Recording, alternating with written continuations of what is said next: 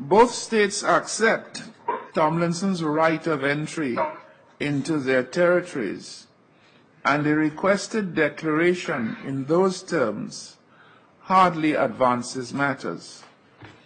The court holds that Tomlinson has no valid reason to assume that his rights will not be respected by these states. The reasons for this conclusion are twofold.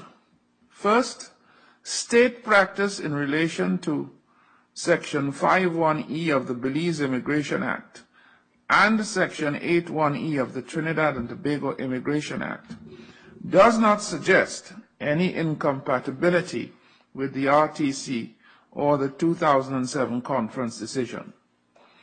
Second, the practice or policy of admitting homosexual nationals from other CARICOM states not falling under the two exceptions mentioned in the 2007 conference decision is not a matter of discretion, but is legally required based on Article 9 of the RTC, as this is an appropriate measure within the meaning of that provision.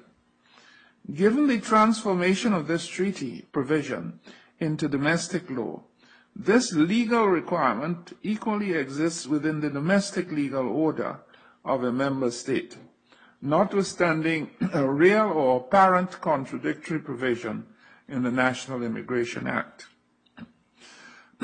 As to costs, the court takes into account Part 31, Rule 1, Sub-Rule 3 of the original Jurisdiction Rules 2015, which states that in exceptional circumstances, the court may order that the costs be shared or that the parties bear their own costs.